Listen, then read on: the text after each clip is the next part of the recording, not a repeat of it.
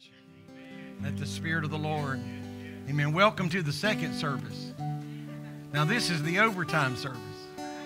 So I have to be careful in the first service because we've got to follow some timelines there, but we could be here all day. Amen. Welcome to the overtime second service. We're glad you're here. I made a few people nervous with that. Amen. I'm thankful to be in the house of the Lord. You can be seated. Amen. We just are honored and thankful to be in the presence of the Lord today. And this is a special day, a special weekend. And we want certainly to give honor to all those who have served in any branch of military. And because of their service, some of them paid, of course, the ultimate price and gave the ultimate gift.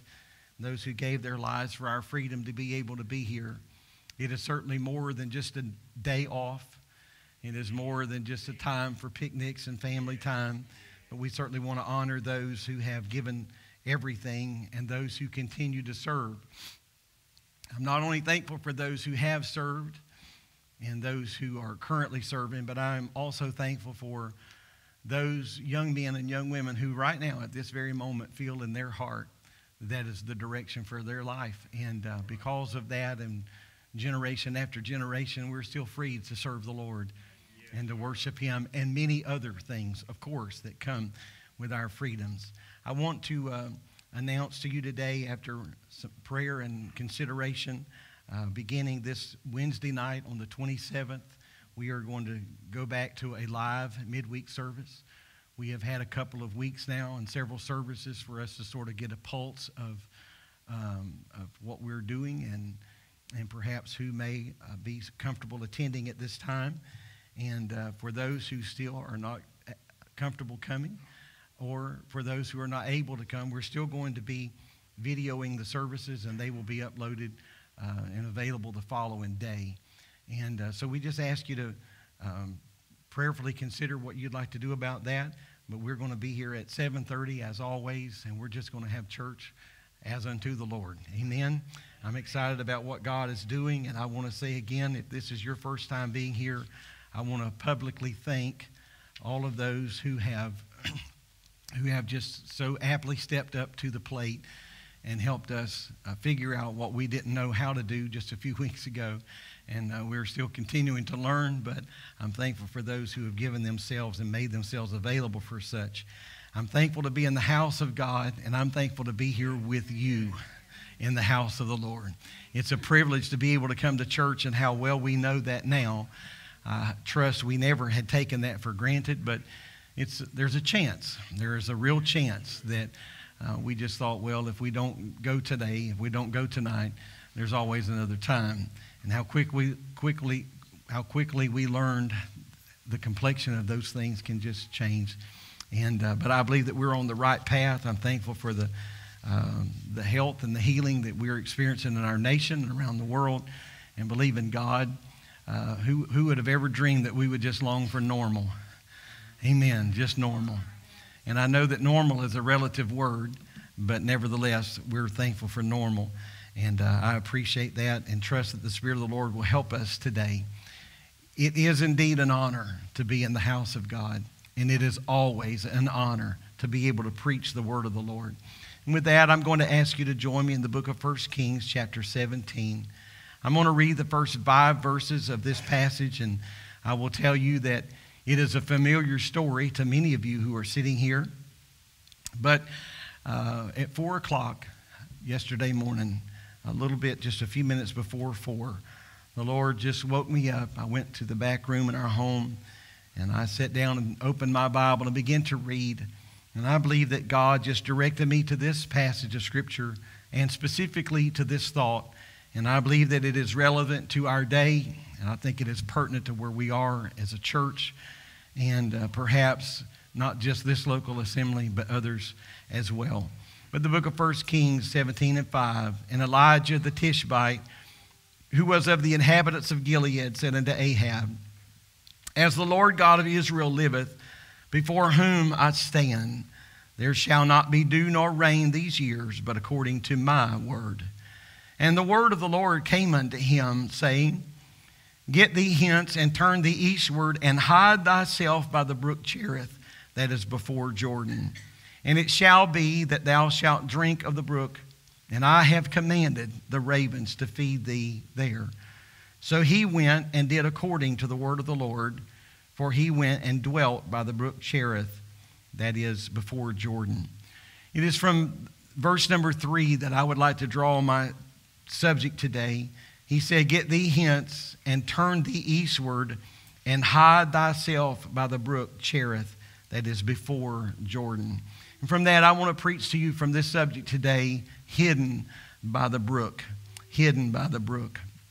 Now, if you know anything about Elisha, the man of God, mightily used of the Lord, you would certainly know that Elisha was not a man that could ever be charged with being diplomatic. Elijah was a man that had a voice that thundered and spoke boldly against the spirit of idolatry that had so infiltrated the nation. He was a crusader of sorts. He would be perhaps what we would think of as an Old Testament John the Baptist. John the Baptist, a voice came out of 400 years of silence and darkness, preaching a message of repentance. Some supposed him to be a wild man. He wasn't altogether concerned about what people thought about him. He was more concerned about what they thought of his message, because he was preaching a message of repentance. And this is sort of what we have in the life of Elijah. He was a courageous man, courageous enough to confront and to face sin, courageous enough to confront Ahab the king and rebuke his sin of idolatry. One of the many things that we recognize Elijah for was the prophecy that he gave of an impending drought. He said, it's not going to rain, and it won't rain again until I say that it's going to rain. And as the drought continued, of course, always what follows drought is going to be famine. Ahab began to look for Elijah because he said, I got to find the man, and I've got to settle the score with the man that I deem to be the one responsible for this drought that has stricken our land. But in truth, it wasn't Elijah that was the man to be held accountable for the drought and the consequent famine, but it was really the sins of Ahab and his wife Jezebel. It was their sin that led a nation to disobey God and to break his holy covenant. When they did so, and when we do so, we invite the judgment of God upon our lives. Because as my aunt used to sing a little song most of the time just to try to rib me, she would say, you can't do wrong and get by. And we can't break the covenant of God and think that somehow God is just going to turn his ear or his eye away from those things. Amen. They invited, when they brought idolatry into their lives and allowed idolatry to infiltrate their camp, they invited the judgment of God. However, in the midst of all of this judgment, God had a special place to hide his servant. That hiding place was by a brook east of Jordan. If you're familiar with the story, it wasn't that God just hid him by the brook, but we also know that God used a very unorthodox method to feed the man of God during this season. There is a central truth, I think, that we can find here. And I believe that we can find it not only in this story, but I believe we can find it from Genesis to Revelation. That central truth is how God leads his people. God always leads us one step at a time. It's an age-old promise that God made to Moses back in Deuteronomy 33 and 25 when he boldly said, as thy days, so shall thy strength be. Amen. As we give ourselves daily to his word and avail ourselves daily to his promises, he committed to us, I will lead you and I will guide you. Isaiah 49 and 10 says of the Lord, he that hath mercy on them shall lead them. I believe today that I am speaking to men and women that know what it's like in your lifetime to be led by God. Amen. I'm not just talking about days gone by or decades past, but to be led by the hand of God, where God would strategically place you here for a season and perhaps there for a season, leading us day by day. I'm thankful that we're serving a leading God, aren't you? A God who understands where we are and a God who clearly understands where we're going. I think it's important to note that God did not unfold a 3-year plan for Elijah. God didn't lay out a master plan. They never sat down at a drawing table to decide this is what we're going to do this month. This is where we'll be 12 months, or this is where we'll be 14 or 18 months in. Instead, God did what God always does, and God directs us, and God leads us at critical junctures of the journey. Amen. We may go many, many miles without ever hearing the voice of God. God may give us a directive. God may give us some snippet of instruction. And we may walk many days, perhaps months, or even years without God ever bringing it up again. But you see, He's not being quiet just to be quiet. He's just being quiet because it's not time to speak yet. But when you get to the next critical juncture, when you get to the next critical change place, there is one thing we can rest assured of: God will speak again. Amen. I believe that one of the most important things to understand, in addition to the fact that God was going to speak again to Elijah, is the fact that Elijah was going to hear his voice and he was going to obey his voice. In our text in 1 Kings 17:3, the Bible says, "The Lord said to him, 'Go hide thyself.'" Now we know that this was God's command for the moment. This is where God was going to put Elijah for a season of his life. But I want you to know that we understand because we know the rest of the story. But I believe that Elijah understood because he knew his God. He knew that God told him to go hide yourself by the brook. But this is not your permanent station in life. This is not where I'm going to hide you and leave you. This is not where you will serve out the remainder of your days. Or this is not where your life and ministry will end. 3 years later, God was going to do the complete opposite of this. Amen. He says, "Go hide yourself."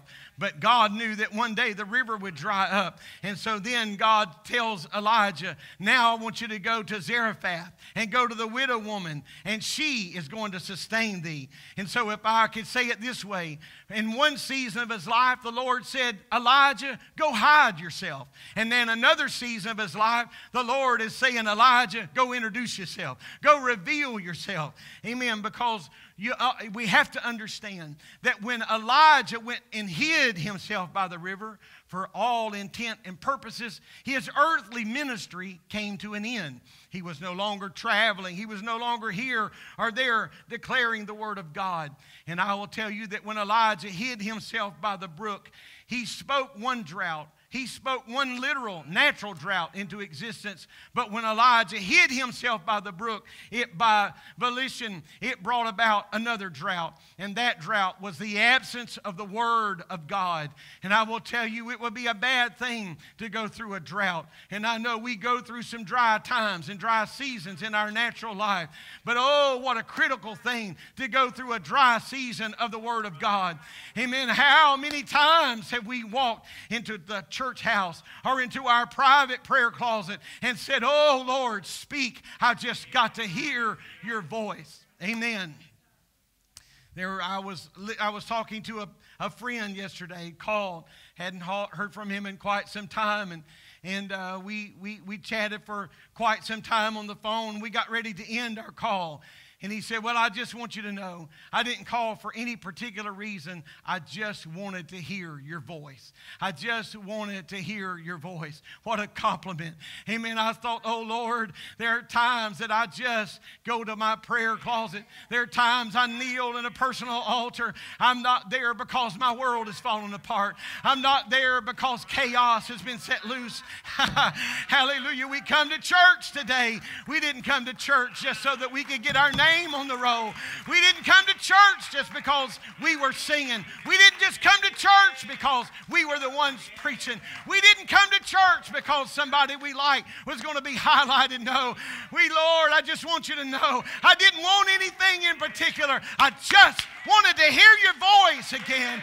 I just wanted to hear you speak into my life one more time. Hallelujah. Hallelujah. Amen. The Jewish people, to the Jewish people, God's word, and it ought to be to us the same way, was like rain from heaven. It was essential to their spiritual lives. It was necessary for the furtherment. Never doubt for one moment that the silence of Elijah, the silence of God's servant, was a direct judgment of God against those people. Because to not hear God's living word is to forfeit a measure of life itself. It was David, the psalmist David, who penned these words in Psalms 28:1. He said, "Unto thee will I cry, O Lord my rock. Be not silent to me, lest if thou be silent to me, I become like them that go down into the pit." I would say that upon our heart and upon our lips when we walk into the house of God, we ought to cry out to the Lord, our rock, and say, "Oh God, be not silent to me today, but oh, speak to me," whether it's in the words of the song, whether it's in the ministry of our praise and worship, or the ministry of the Word of God. But oh God, lest I go down into the pit, say something. Say something. There is no greater insult in all of the world than to be ignored. You ever been around somebody that wouldn't talk to you? If you've got half of a conscience, that ought to drive you insane. Amen? Because silence, I feel the need to move on. At the brook Cherith, Elijah had safety and he had sustenance.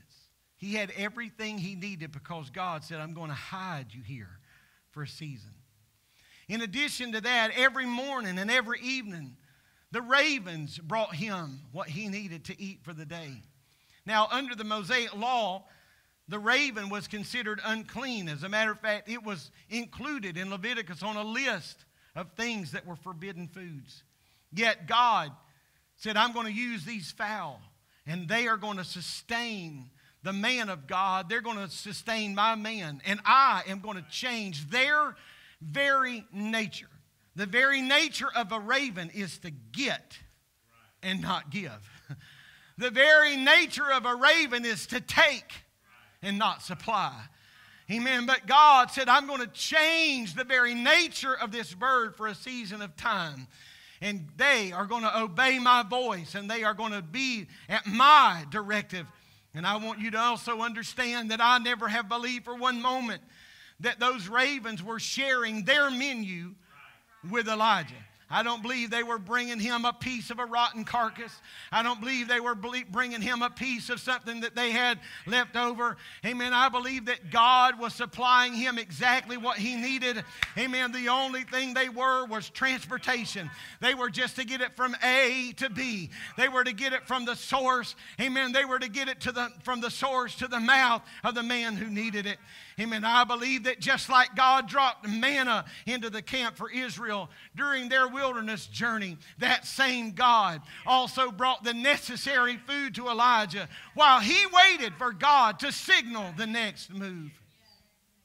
However, as time marched on, and as the drought grew worse, the brook dried up, because ultimately that is the nature of a brook. And as the brook dried up, this left the prophet of God, the man of God, without water. Now, to be without water is a serious thing, but I think it's important to note that he never made a move until the word of God spoke and told him what to do. And I'm just going to pass on some old advice that I received many years ago, and I've said it many, many times to people through the years. When you don't know what to do, don't do anything until you get some direction from God. Amen. When you don't know where to turn, don't turn. When you don't know where to go, don't go. Amen. Just put yourself in a holding pattern and say, "Lord, until you speak, I'm going to make myself available right here." Amen. It has been well said time and time again that the will of God will never take us where the grace of God cannot keep us. Amen. That is not just a slogan for a bumper sticker. That is not just something cute to put on our wall. I'm going want to tell you that the will of God has taken us to some bizarre places at times, but it was not so strange that His grace could not keep us. God's will has taken us where we were woefully uncomfortable, but His grace was always there to sustain us. His will never lead us where His grace cannot keep us. Paul, he sought for God multiple times. I need deliverance. I need help. I need you to help me in my supplication. And the Lord just had one answer for his prayer. Paul, my grace is sufficient. I will never lead you where my grace cannot keep you.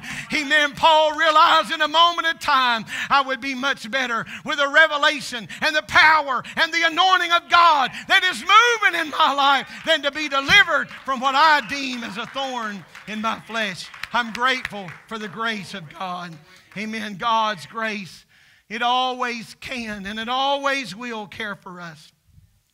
Isaiah 33 and 15 and 16, if we were to boil these two scriptures down to one concise statement, amen, this is what it would say. He that walketh righteously, bread shall be given to him, and his waters shall be sure. Amen. If you want the supply of God to be never ending in your life, then the key is to walk righteously before God. I can't see how close to the edge I can get. I can't see how far I can push the envelope. But I say, oh God, order my steps today in your word. And let not iniquity have any dominion over me, Lord. But let me walk in the power of your righteousness. Let me walk in the purity of the sunlight of your spirit. And I know the end result of that was that bread and water will always be supplied. It'll always be in my life. The Jewish people, much like you and I, depended on the seasonal rains for the success of their crops. Of course, it goes without saying, perhaps, they did not have modern technologies to bring them irrigation like we have today. And so they were dependent upon God for the very water that fell from the sky.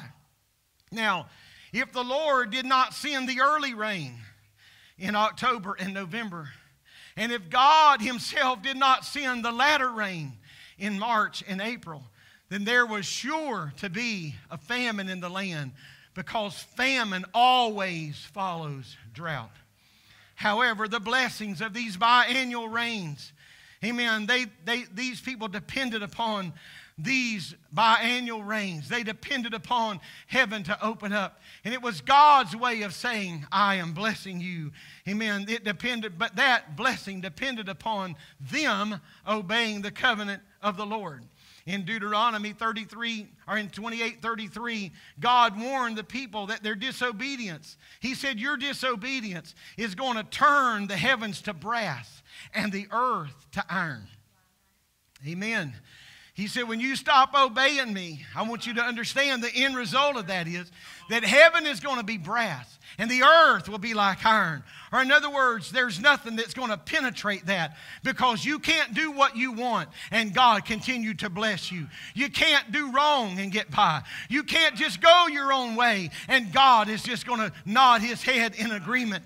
The land belonged to the Lord. And if the people defiled it, then God said, I'm not going to bless it. I'm not going to bless what you're going to defile. And I believe the principle of that stands true today. It is likely that Elijah appeared before King Ahab somewhere around this October time period, about the time of the early rain, that the early rain should have started. And so if this be correct, I want you to think about something with me. That means that there had been no rain since the spring in March or in April. Amen. So if that is the case, then it was here, it was at that critical place that Elijah said, there will be no more rain for the space of 3 years. I believe that's why James, in the book of James, speaks about this drought being 3 years and 6 months without rain. It was that previous 6 months and then the next 3 years of that prophecy. Amen. The people were following Baal. And so God said, because you're following Baal, I can't send rain. And I can't honor my covenant with you. You see, God always keeps his word. Yes, he does. Whether God says, I'm going to bless you, amen, for your obedience, or whether God says, I'm going to discipline you for your sin, God keeps his word. I've mentioned this before, but I was raised not alone. Some of you were raised by parents like this, that if we were ever away from the house and we started acting human, and our parents said, when we get home, amen, were you raised by parents that kept their word? It didn't matter how many stops you made along the way. You can stop and get milk, you can stop and get bread and see the neighbors, and so they can stand at the fence and talk for a while, and you think for sure. Yeah. I'm glad to be raised by parents that kept their word. God never held back the rain. God held back the rain because of the fervent prayer of Elijah. He was going to send the rain again for the same reason to the same man. I will go to that scripture in James. The Bible says in James 5:17, Elias, which means Elijah, was a man subject to like passions as we are. And he prayed earnestly that it might not rain. And it rained not on the earth by the space of 3 years and 6 months. And he prayed again, and the heaven gave rain, and the earth brought forth her fruit. The fruit was there all along. What it needed was God's people to be obedient. When God's people were obedient, God would let the heavens open and the rains come. And when the rains came, the fruit of the land was in the soil. And God said, I'll let it all come again. But it all is dependent on this pivotal point called obedience. Can I tell you today that it is no different in 2020. Amen. It is no different in the hour in which we live today. Amen. It is dependent upon our obedience as to what God will release in our lives. And so I say, Lord, help me to live a life you can bless, and then bless me as much as you feel that I can, or that you can. Amen. For the next 3 years, it would be the word of Elijah that would control the weather in Israel. Think about that. For the next 3 years, it's all going to depend on this man, this one singular voice. Amen. 3.5 years of drought. I believe it was going to prepare the people for the dramatic thing that unfolded on top of Mount Carmel. A contest that would be between the priest of Baal and the prophet of the Lord. And like a faithful servant attentive to his master's command, Elijah stood faithfully before the Lord that he served with all of his heart. An extended drought, announced and controlled by the prophet of God, was going to send a very strong and a very clear message to those priests of Baal. Because Baal was supposed to be the storm god or the rain god. And so God says, we're going to show you who's God. We're going to show you who's God. Amen. Some suppose that Elijah lived at Cherith for about a year, and then it was there that God told him to leave. Now, again, there's no doubt in my mind that Elijah understood his place by the brook was just a temporary dwelling place. This is not the end-all, cure-all. However, when God told Elijah to move, I fully believe that he couldn't have nowhere anticipated where God was going to send him. The Lord hid him by the brook of Cherith, and then he sends him to a city called Zarephath. Now, Zarephath is not too far from Ahab and Jezebel's home. Remember Ahab and Jezebel? This means God was sending him into enemy territory. Even more, God had instructed him to live with a widow whom he had instructed to care for him. Now, I say again this with great deference to all widows, and especially what the Bible refers to as widows indeed. Widows, especially scripturally, were among the most needy people in the land. Therefore, it would make no sense for God to send a needy person to a needy person to get your needs fulfilled. You're not going to have much luck borrowing money from somebody that's broke. Amen. So don't ask me.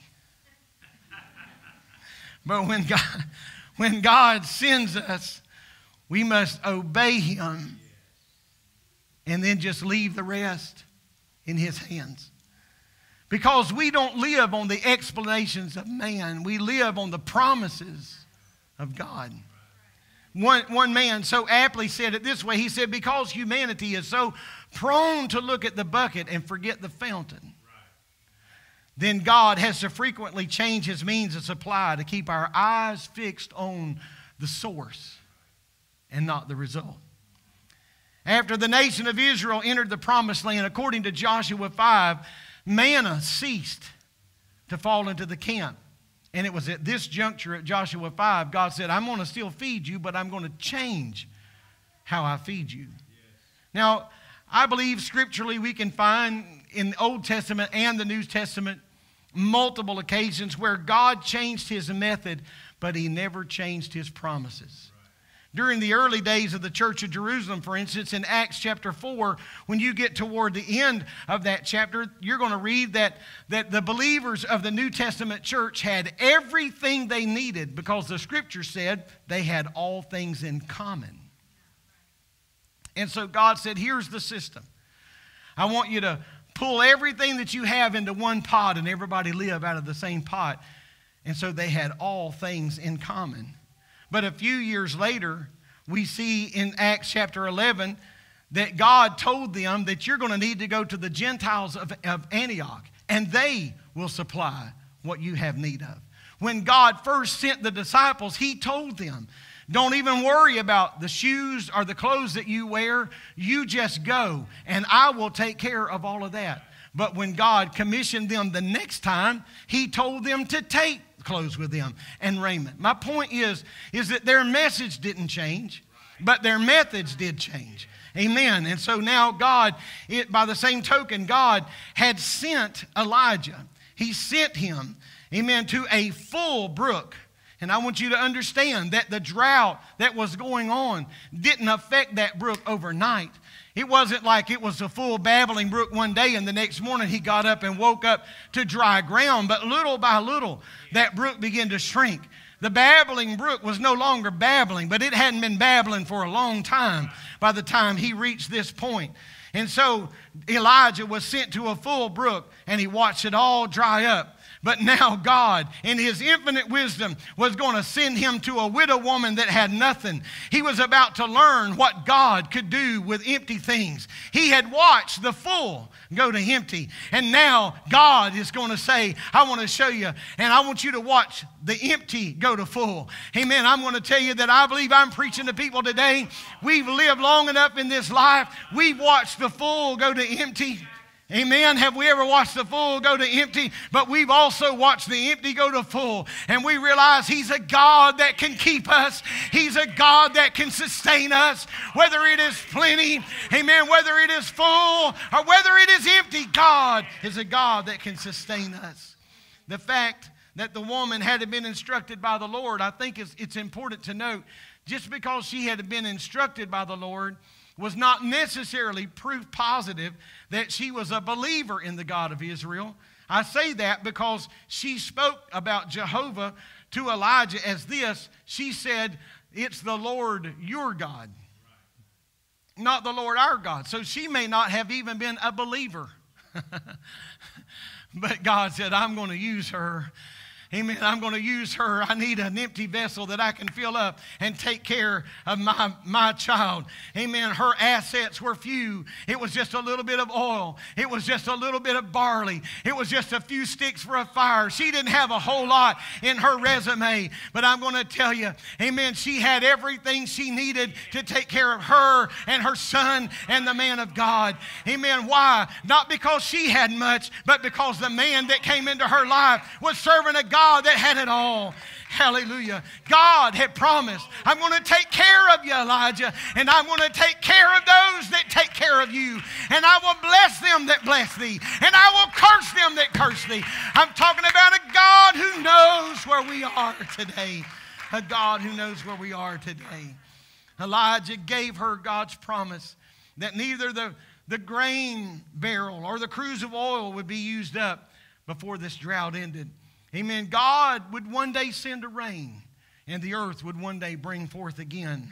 But until that time, he said, I will supply everything you need. And can I tell you, he did. In our modern society, with our credit cards and bank accounts and home equity lines of credit, we need to be very, very careful to remember that everything we have is a gift from God. It would be a very foolish thing for you to think what you have in the bank, what you have with the deed with your name on it, what you have as a title to you in a filing cabinet somewhere has come your way because you're just that good. It was because of your education. It's because of your ability to do this or your ability to do that. I'm going to tell you, we have what we have because the grace of God has brought it into our lives. And I just feel like telling you today and boldly declaring that what you have and what I have can all be taken away from us in a moment of time. I'm talking about before the setting of this day's sun. It can all be gone. Amen. You may say, well, I've got too much. I own too much. It couldn't go away by the time the sun sets today. Can I tell you, sir, that your life can so radically change by the setting of today's sun that whatever you own would mean nothing to you by the time the sun went down today. Amen. Something could introduce itself to you. Amen. By the dawning of tomorrow. Amen. That would make everything you have worthless. I'm going to tell you, somebody struggling for their next breath in a hospice bed right now is not concerned about how many things they own. It don't matter right now. It don't matter right now. Amen. That's why we're instructed, give us this day our daily bread. It is not a line to recite. It is not something to just commit to our memory, but there is a principle involved. Oh God, I need you today. Amen. It's an expression of a great truth that the Lord cares for us, but He uses many hands to do so. I'm going to ask our musicians to come if they will. In our text, we read this command of the Lord to Elijah. Hide thyself by the brook. He did not say hide yourself by the river, but he said hide yourself by the brook. Because the river is always going to contain an abundant supply.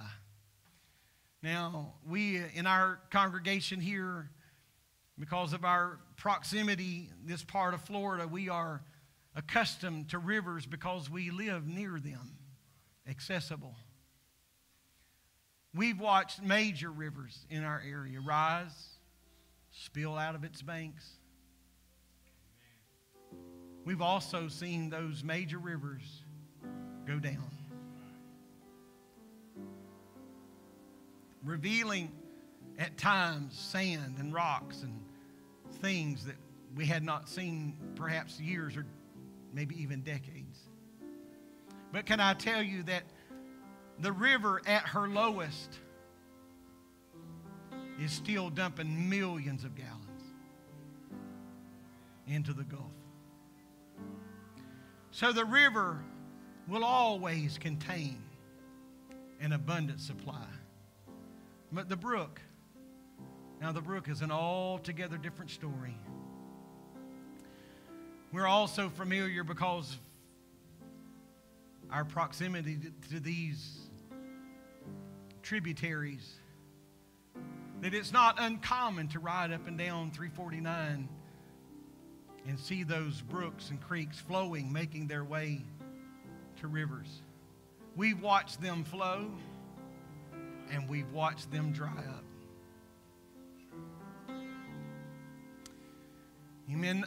Sometimes they will flow, and they will flow perhaps for months or even a few years. We've also watched them dry up for months and years. The Brook is a much more vulnerable place to live because a brook can just dry up at any given moment.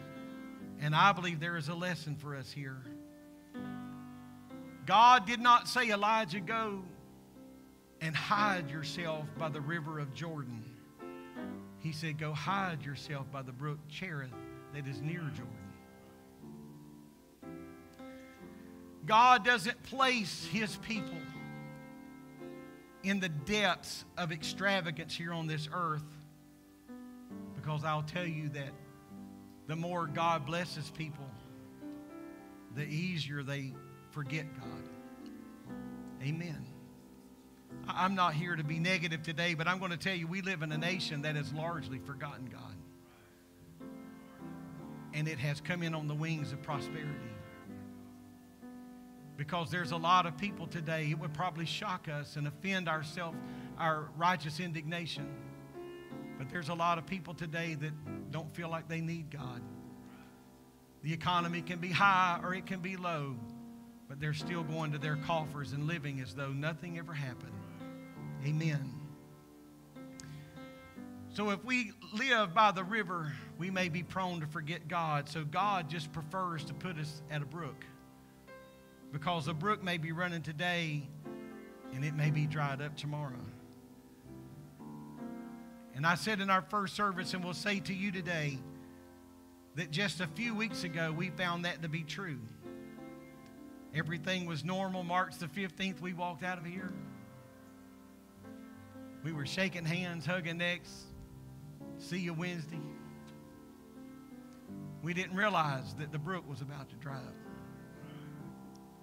And that we would be forced into several weeks of being able to come together in a corporate manner and worship the Lord. We had to learn how to worship Him at home by ourselves. We had to learn how to pray alone. We had to learn how to delve into the Word of God. We had to learn how to tune into services and receive it through another medium than what we were accustomed to, because the brook dried up. But what do we do when the brook dries up? Amen. I believe that we must place our trust and confidence in the one who sent the brook to begin with. We can ask ourselves, why do these things happen? And I would say, I believe that oftentimes things happen in our life to teach us a lesson. And the lesson in this should be this: that we're not supposed to rest in the gifts. We're not supposed to rest in the blessings. But we are supposed to rest in the giver. And we're supposed to find our rest in the blesser. Amen.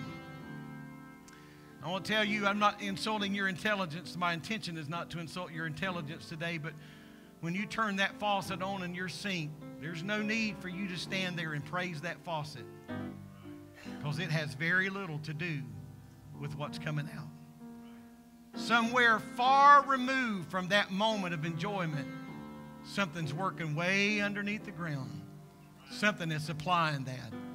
Amen. Today, what we have can all be taken away so quickly. Amen. So God is saying we need to be careful that we don't find ourselves resting in the gift and not the giver. Amen. And so I say, God, if you won't trust me by the river, then hide me by the brook. Amen. My message today, hidden by the brook. Amen. If you leave me by the river, Lord, I might forget.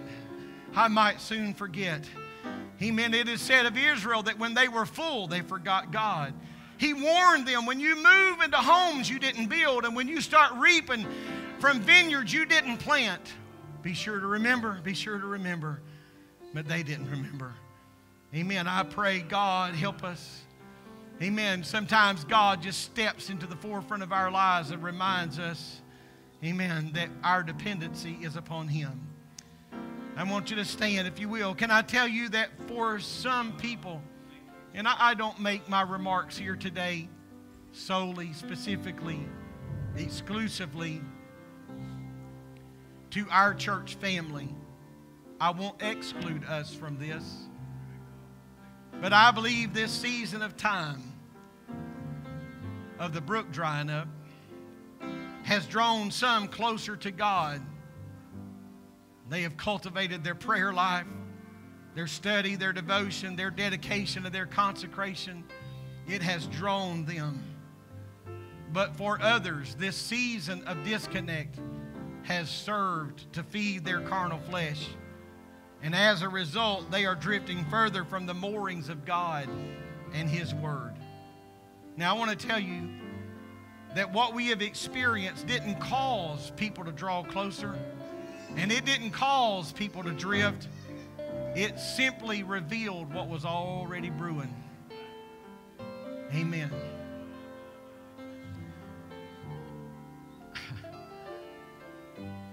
The Old Testament minor prophet said, "Rejoice not against me, O mine enemy. When I fall, I shall arise." He didn't say if I fall, by chance if I fall.